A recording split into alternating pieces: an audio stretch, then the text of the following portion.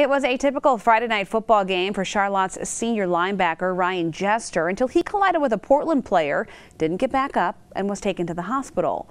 Fox 47's Alani Latang talked with a local coach about a heart-stopping moment on the field. These kids, we love them like they're our own.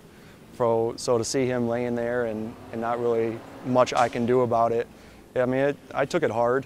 The game was halfway into the second quarter when Coach Jeff Finney says Ryan was trying to make a tackle and collided with a Portland player. Well, that's a scary moment for any coach that's lived through anything like that. Ryan was taken in an ambulance to a Lansing hospital, and the game was put on a suspension, something that doesn't normally happen. Our kids' heads, not all of them were in it, so I didn't feel it was the best move to put them back out on the field, so I made that decision with love and player safety in mind.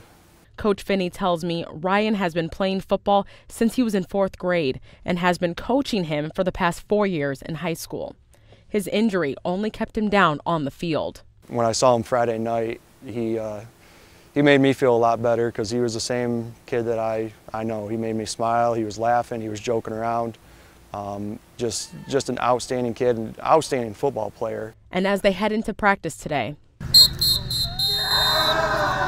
going to be tough for them to come back, but you know, the good thing about high school athletics is they've got each other's backs. That was Alani Latang reporting. Ryan is back to school and is not sure when he will be cleared to return to football. Coach Finney tells us the game will not be rescheduled and will go down as a win for Portland. They were up 27-0 when the injury happened.